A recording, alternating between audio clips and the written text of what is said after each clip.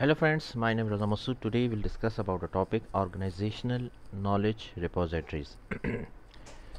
Friend, today's topic is very important, and if you are studying project management or you are planning to give exam of PMP, so friend, this topic has been taken from the PMBOK guide, project management body of knowledge, and with reference to exam point of view, if you are a student, with reference to exam point of view, this is a very important topic, and you will see this topic in the exam. At least 2 to 3 questions will be there in the exam which are related to this topic.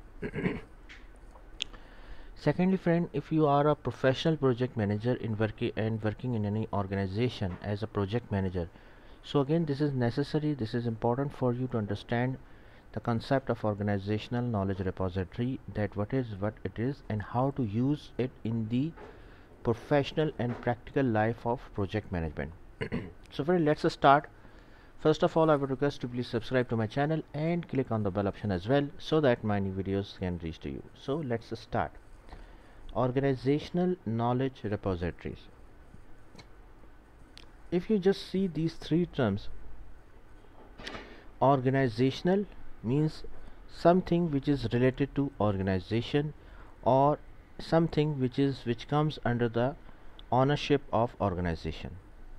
Second point is knowledge. Knowledge means any asset, documents, source codes, hardware, software, so anything which comes under the ownership of organization, which can be any document, any source code, any software, hardware, document, and repository. What is repository, friend? Repository means, friend, some location to store the documents. Repository, basically it's a word which we use as a location, some location where we store all those things. Okay, like documents, like for example, if we say a repository is a place where we store the data and it can be accessible later. So friend, when we are talking about organizational knowledge repositories, we are basically referring to some location where we store all the documents related to organization, which can be project plans, scope documents, like the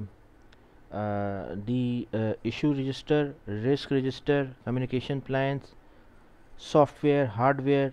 So think of organizational knowledge repository as a location where we are storing the knowledge.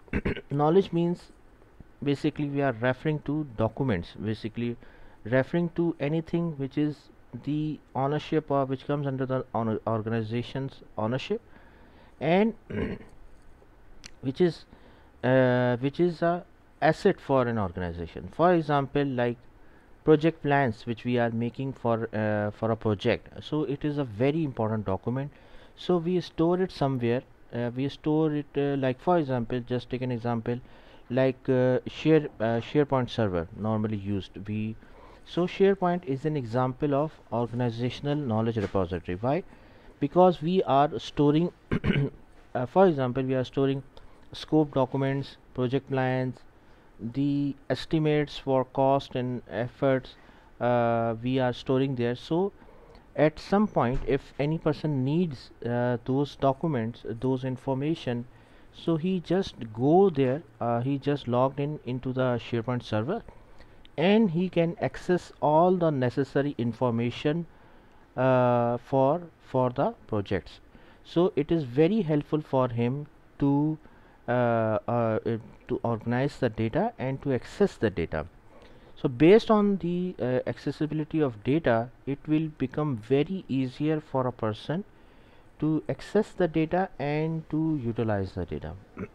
Okay, so similarly, friend, this is also an important point, that this is not necessary that you have to use the SharePoint for the knowledge repository. We can also use some shared location. Normally in organization, it's a very common practice that the network persons use shared drive, and all the necessary softwares would be available on the on some shared location. If any person needs to needs to install any software, he just go there on the shared location of network, and he just download and he just access the software documents, any particular information from there. So basically, organizational knowledge repository means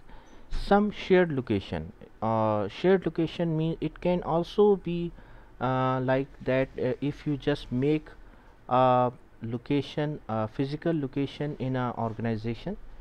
Normally, if you just go there in a government sector, so they have a room in their offices where all the files, physical files, printed files are available. If you need some information, you just go there, and by the sequence you can access those files from there.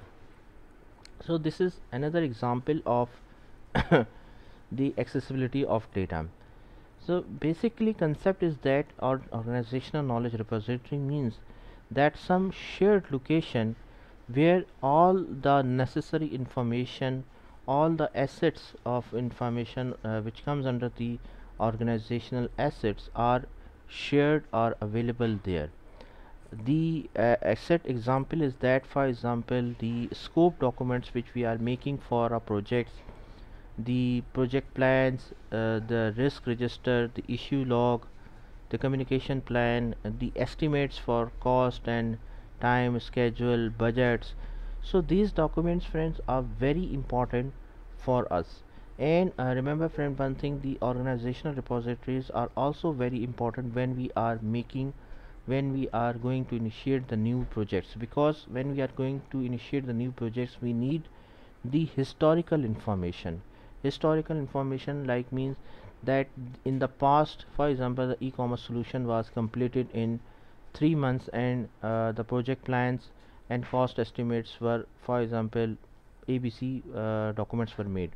So now, based on the historical information, historical documents, we can make the new documents if we have the accessibility for those documents. So this is very important, this is very necessary, that to make the organizational repository like some shared location.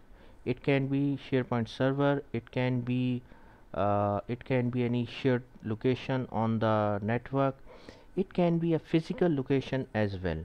So if we have those document if we have the accessibility, if we have those repository, so it will be very easier for us to access the information, to organize the information, and to based on that historical information we can utilize those information in the new projects.